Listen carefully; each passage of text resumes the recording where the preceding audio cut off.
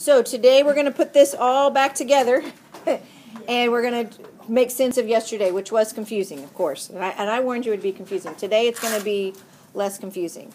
So before we start with actually practicing some of the electron configuration, I want to remind ourselves of the things we learned yesterday that we need today. And that is, there are 4 different orbitals, right? Or 4 different sublevels that we said. What were they? S, P, D, and F. Okay? SPDIF, or science is pretty darn fun. Yeah.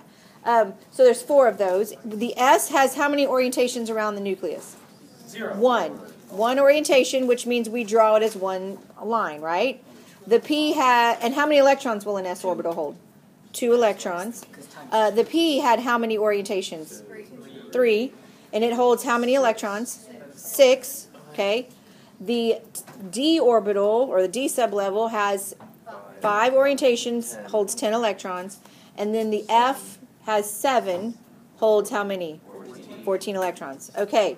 So I want you to look at that funny-looking blank periodic table that I got you, which looks roughly like this one. It's a little bit different than this one that I have up here. Okay. So the way that the periodic table is arranged is pretty fabulous. Talking about the periodic table and the way it's arranged and what you can discern from it brings out the nerd in me, because it's really, really cool. It's one of the most useful tools you can use, because there's so much information that can be discerned from the periodic table. It is arranged in order of increasing atomic number, but it's also arranged by its electron configuration. So we said an S orbital can hold 2 electrons. Okay? This right here on the periodic table we refer to as the S block. Guess how many groups are in there? 2. Group 1, group 2. That's because both of those first 2 groups are only filling the last electron in the S orbital. Okay? This side happens to be filling the S1, so it's putting 1 electron, and then this one is putting the second electron, or the S2. So the whole way down, group 1, they all end in an S1 configuration. It's just they get bigger with their period number. They go from 1s for hydrogen, 2s for lithium, 3s for sodium, etc. down the line, okay, or down the group. Okay, the group 2, starting with beryllium, ends in 2s2. Its last electron is going into the s2 slot. In magnesium, the last electron going into the s2 slot. It's just 2s, 3s, 4s, etc. down the line. Okay, over here we have the P block. Without counting, can you guess how many groups are in there? 6, because it holds 6 electrons. Starting over here with P1, all the way over here to P6, sorry. Helium is a separate entity, okay? It's up there by itself. Hydrogen and helium are special. So you cannot have 6 electrons in a p orbital in a helium, because it only has 2 to begin with, okay? So it is actually 1s2 for helium, okay? How many do you think in here are in the D block? How many electrons did we say it would hold? 10. Guess how many groups are in there? 10. And then down here, so this starts over here at D1 all the way over here to D10. So everything in this same column is ending in a D1. They're just moving up in energy levels. Okay? And then the bottom is the F block. Okay? Guess how many are across there? 14. Pretty cool, huh? So this is F1 over here, all the way over here is F14. So you just count over and say, oh, it's ending in F3 or 4 or whatever, okay? Where these 2 down here at the bottom in the F block fit in is they fit in here and here. This one fits here, this one fits here, okay? If you look at my periodic table on the wall, you'll see a star and a double star, okay? Those things down at the bottom are called the lanthanide and the actinide series. And the reason they're called the lanthanide series is because it fits right in after lanthanum. Because if you look at the atomic number, it goes from 57 and it skips over to 72. That's because those ones at the bottom fit in there. Same thing with the actinide series. It comes right after 89, which is actinium, and they fit in there. Okay? The reason they don't put them in there is because they wouldn't follow that pattern of having similar properties. Okay? So now that you know we've got the S block, the P block, the D block, and the F block, I want you to notice that the D block is always 1 less than the period number. So it's N minus 1. Remember, N is our energy level, our principal energy level. And the reason being is that when they're filling electrons, yesterday we said the Aufbau principle says we build from the bottom up, lowest energy level possible. The 4s energy level, even though it's a larger principal quantum number, it's only filling 2 electrons. Do you think it requires more or less energy to fill and complete 2 or 10? It takes less energy to fill up a 2. So it jumps up out of order and fills that 4s and then it starts filling the 3d below it. So that's why because it's such a big, D is so much bigger. Same thing with the Fs. It actually takes a lot more energy. So those are actually going to be n minus 2. So they're going to be 2 less than the period number. These go in period 6. These go in period 7. So they're 2 left. That's where they fit in. Okay? Now that we know how that's arranged, let's talk about how we read the chart for electron configuration. When I start to read a book, where do I start my book? Top left. So I start up here, right? And I read my book, and, well, I'm drawing a line instead. I read my book, and I go across, and I finish this whole line, right? So I fill up my 1s's, right? When I finish reading that line, where do I go? Next line, and I fill up these, 2s. And then after 2s, I fill it up, and then I get to the 2p's. Done with that, so I come back and start here. 3s, 3p. So when I'm doing my electron configuration, I'm literally just going to read across and fill up and stop where I need to stop. Okay? So are we ready to try this? Yes. Okay. Again, we're going to remind ourselves, S has 1 orientation, 2 electrons. P has 3 orientations, 6 electrons. D has 5 orientations, 10 electrons. F has 7 orientations, 14 electrons. Okay? So we are going to start with a super duper easy one. We're going to start with beryllium. That's easy enough, right? Yeah. All right, beryllium. Be, how many electrons does it have? 4. 4 electrons. Okay? Aufbau principles. We always start at the beginning. What is our first orbital available to us? Start at the top of the chart. What's our first orbital? 1s. How many electrons will it hold? 2.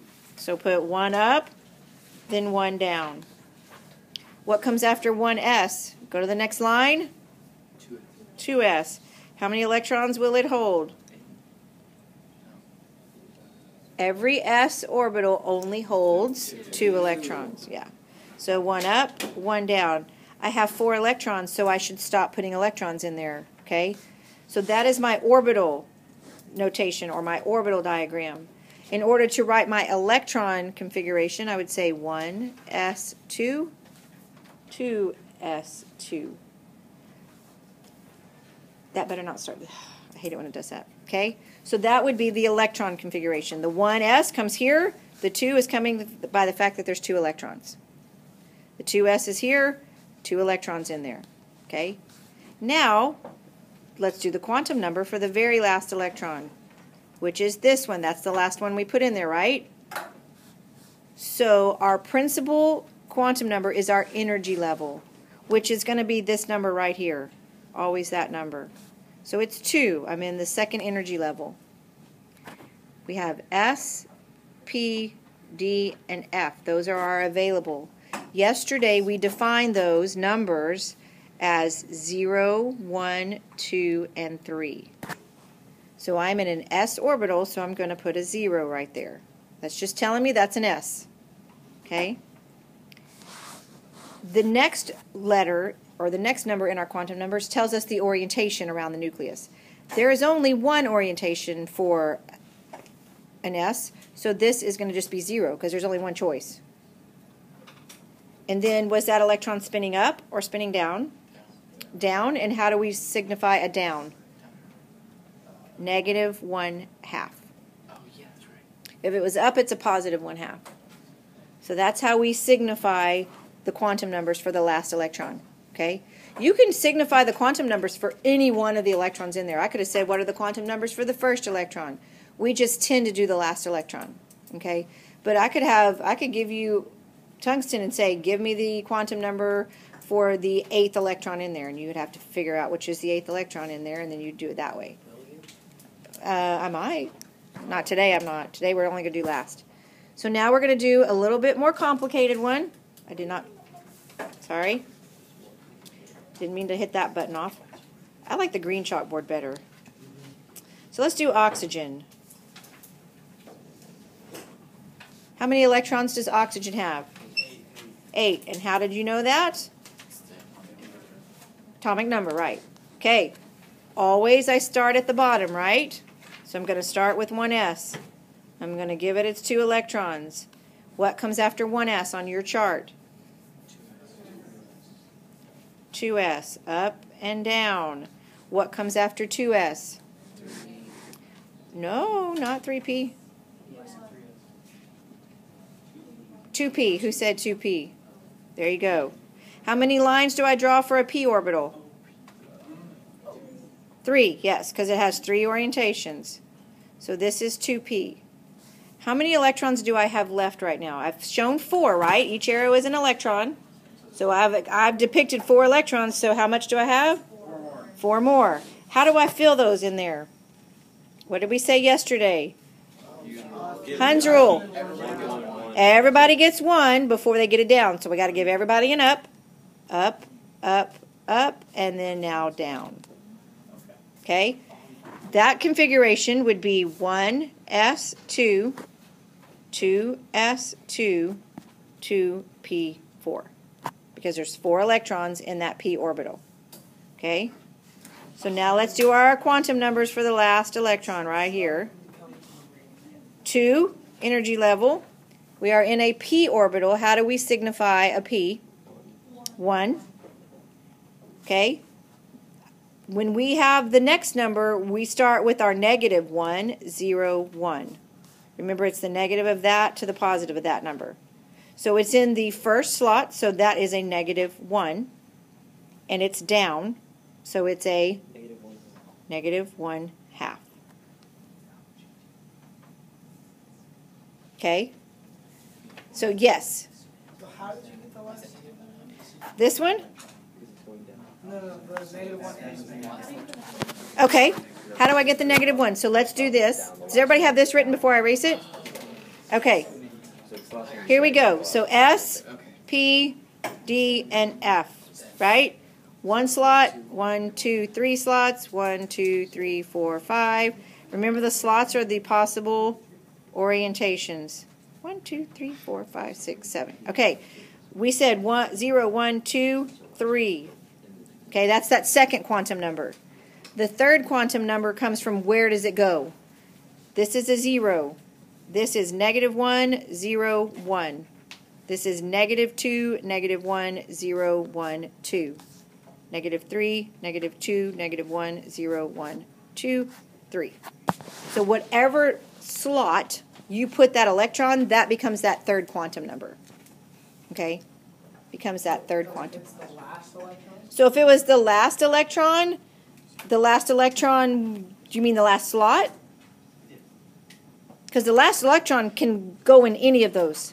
Yeah, the last, so whatever slot the last electron is. Yeah, okay, yes. Whatever slot you put the last electron in, or the electron I'm asking about, that's that number. Okay, yeah. I was confused by what you were saying. I got you now. Okay. So, any other questions? Are we tentatively kind of understand it? Because I'm going to do some more examples. I'm going to do some more examples.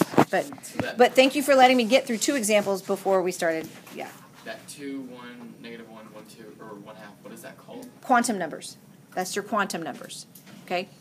Yes. To tell you the address of the electron. So after we do a couple of examples in a moment, I'm going to give you a set of quantum numbers, and you could actually tell me where it's located based on that. Yeah. So the quantum numbers help you know where is that electron, what's it, is it spinning up, is it spinning down, is it a half complete orbital, is it a fully complete orbital? It's just the way we describe the electron. It's just a way, it's like when we did the example yesterday of how do you know where to go sit at the concert. You look at your ticket, you go to the right stadium first, then you go to the right section, then you go to the right row, and then you go to the right seat. So it's kind of the same thing. Okay, it's kind of similar. Okay, let's do my favorite element.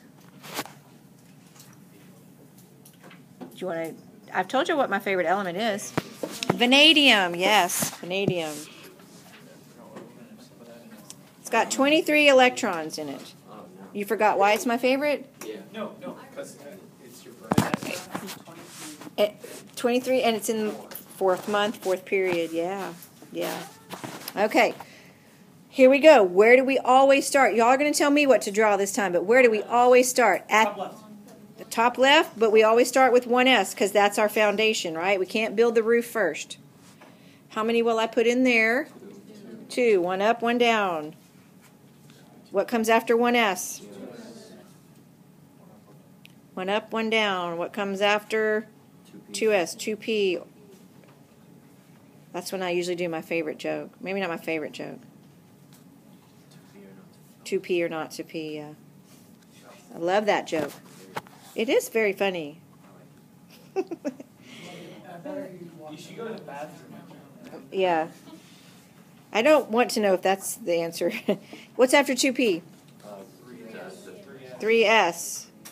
Up and a down. How many electrons are we at this current time? 2, 4, 6, 8, 10, 12. We got 13 more to go, right? No, not 12 more. 11 more. Do that math again. It's been a long day. What comes after 3S? Up, up, up. Down, down, down. Now, what comes after 3P? 4S. Am I going to fill that one up? Yes, I am. Now I'm at 2, 4, 6, 8, 10, 12. I'm at 20. What comes after 4S? Ah, read your chart. 3D, 3D. And how many lines does a 3D get? 5. 1, 2, 3, 4, and 5. I have 3 electrons left. So I say up, up, and up. So then my electron configuration would be 1s2, 2s2, 2p6, 3s2, 3p6, 4s2, 3d3. Is that why you kept, like, for osmium, you just kept, like, a special? Yep. Okay. That makes more sense now. So now last electron, I'm in energy level 3. What number tells me that I have a D? 2. Negative 2, negative 1, 0, 1, 2. So we're at 0, and we're spinning up, so it's a positive half. And there we go. Okay. Wait, so a quantum number will always have 4 numbers? A quantum number is always, it's 4 numbers that describe them. Principal quantum number is your energy level. Angular momentum is, do I have an SP, a D, or an F? The magnetic quantum number tells you which orientation I am around the nucleus. And then this tells you spin. Am I spinning up or spinning down? Because even if, and remember, Pauli's exclusion principle states that no 2 atoms in the same element can have the same 2 electrons. Okay? So if I were to change that to this to a negative half, I have a totally different element then, because then I've got to finish filling the rest of these. Let's do it in a different color. So if I said, if I change this to an, ooh, maybe black's not the right color to use on there. Let's go with bright yellow. 5 more electrons that you would put in. That doesn't work.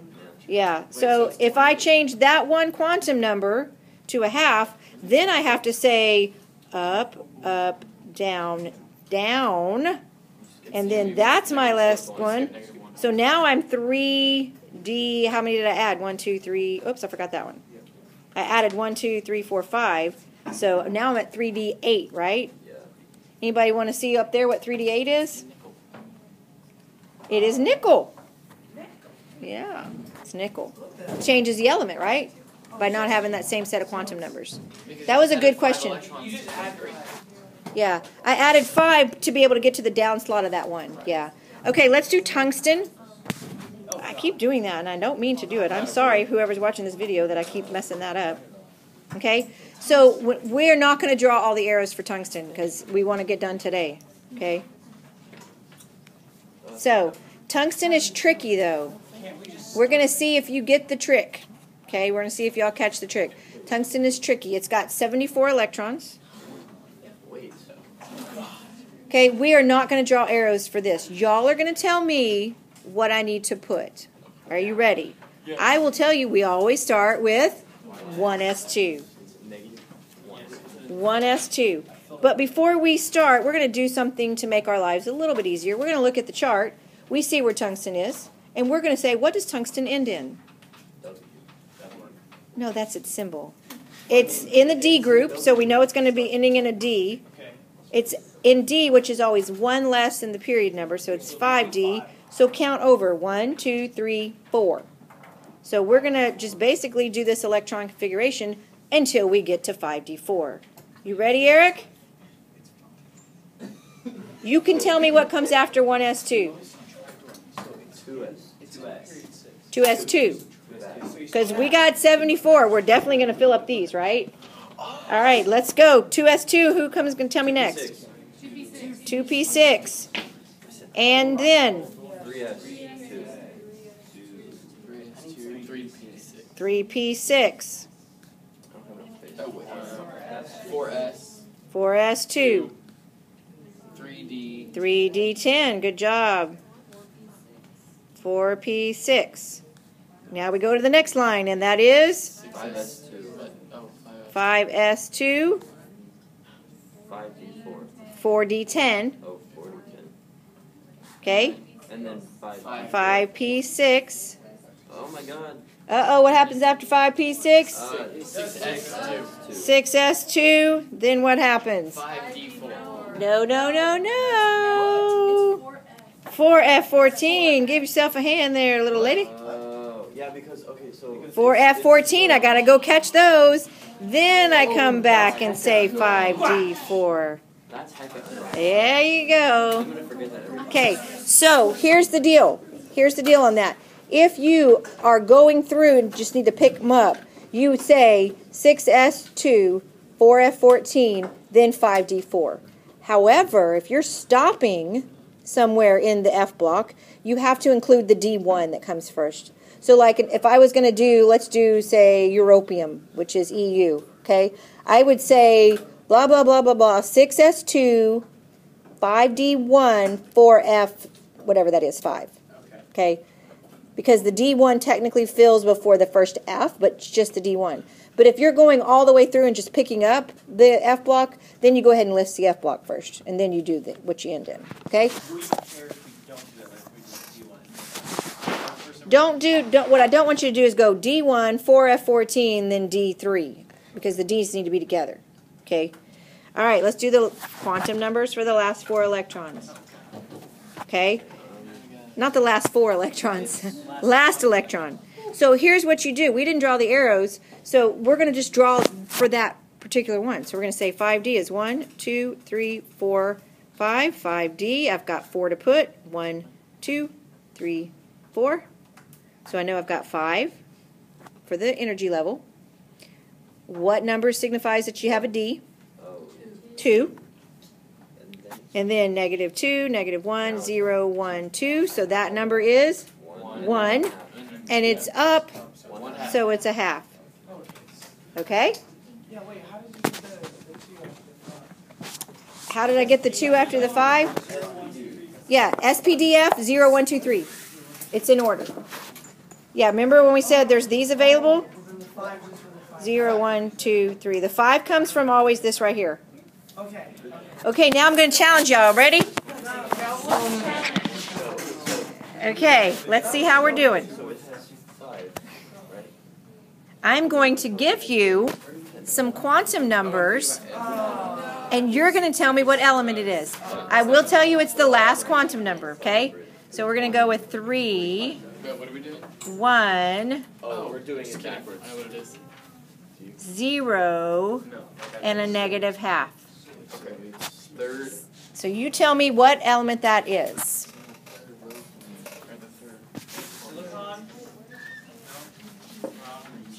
Oh, it's gone. So you tell me what element that is. Huh?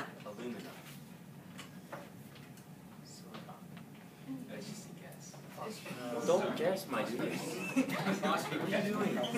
Okay, so I'll walk you through this one and then I'll challenge you again. So we know we have 3. 1 tells us which shape. P. 1 is P. So 1, 2, 3, -1, 0, 1. And it's a down, so I have to go up, up, up, down, down. So it's 3p5. So which element is 3p5? No, chlorine. Oh, yeah, that makes sense because you don't start it. You start as 1, 2, 3, 4, 5. 3p5. Okay. 0 is the one it ends in, so -1, 0, 1. Now y'all want to try it on your own? Yeah, I think I get it now. Yes, Eric. What's your question? How did you get -1, 0, and 1 under the arrows? It's common. When we draw. Okay, so go back to this. S, P, D, F, right? These are what signifies the shape.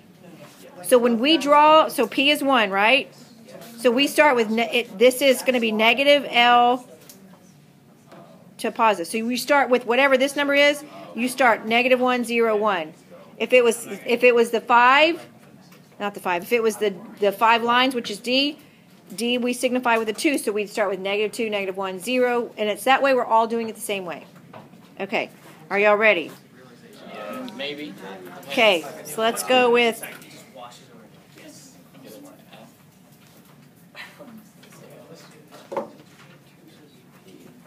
It's an F. Or 2 is D. Science is pretty fun. F. No. No. Because 4 is the energy level. We're looking for the 2 for 4 is the energy level. That's the first one is always the energy level. 2. So that means it's And the second one. D. Yes. It's 4D. It's 4D and then -1. Wait, why is it 4D? Because the 2. Because the the second 2 number is a 2. So that means Yep, it needs to be a you got it. 0, 1, 2. She got it. It's zirconium. Wait, what? What does the next? 4D. It's zirconium? No. Chromium. CR. Oh, chromium. Wait, no. Wait, no. Wait, what? It's not. Wait, what did you say? Yeah, why isn't it? Oh, you think it's ZR? Zirconium. What?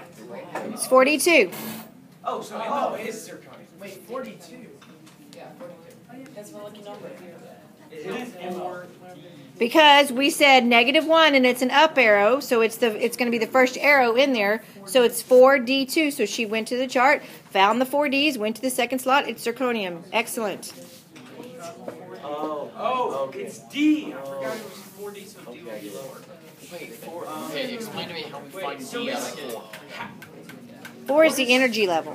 But how do you find that? So look at your thing. 4 is always 1 less than the period number. Find the 4Ds. So like, Wait. so Is that the drum line? No, they don't. They have Oh, fourth period. stop that. Well, how would I know that? They have 4th period. Don't you know that? No, I was just saying. I'm just kidding. You owe me chocolate, by the way. No, You do understand this better today. no. You said the video makes. You are lying. I know you understand that video. There's not one person that doesn't understand today's videos better than yesterday. Yes, sir. Are you still recording? Yes, I am. So, on record, Brandon Pacell owes me chocolate. Okay. I'll give you. All right. When you pronounce my name right. I need to finish up a couple more things, a couple more definitions, and then I will open it up for questions, and if we need to do another one, we can. So a couple more things.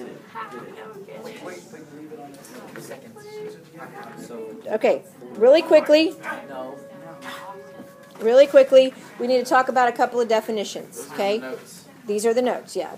So the highest occupied energy level, that is that number we've been putting the first thing on the quantum numbers, okay? So when we were talking about tungsten, the highest occupied energy level would be, and for tungsten would have actually been the 6 in the 6s, okay? Anything underneath we call the inner, they're saying inner shell electrons or core electrons. A lot of times I call them core electrons or inner core electrons. They're not doing anything when we're doing these reactions with them. They're just kind of hanging out. They're full. They're happy. Everybody is trying to get to what's called an octet. And what an octet is, your highest energy levels are your outermost S and Ps, which is why, exactly, noble gases, that's exactly right. But which is why the D is 1 lower, because the S and the P are higher energy level. Okay, so 6 plus 2 is 8. S holds 2, P holds 6. That makes 8 total electrons. 8 is great. That's what they're all trying to get to. When we get to the bonding unit, you'll see that they're bonding based on trying to get to 8. Now, if you go on to take AP Chem, we go a lot more in depth than just 8 is great. They're all trying to get to 8. We don't actually even use that as an explanation. But for this, we're good with 8 is great. Everybody's trying to get to 8. So they will gain, lose, or share to get to 8. Okay? So that's what we're all looking for. Okay? But we have to be able to recognize how many valence electrons there are. And that's part of this process. So I'm going to end the video, and if you have questions, I'll be glad to answer questions, or if you want me to do some more examples, or you want me to challenge you with some quantum numbers, I can do that. All of the above. Yes, all of them.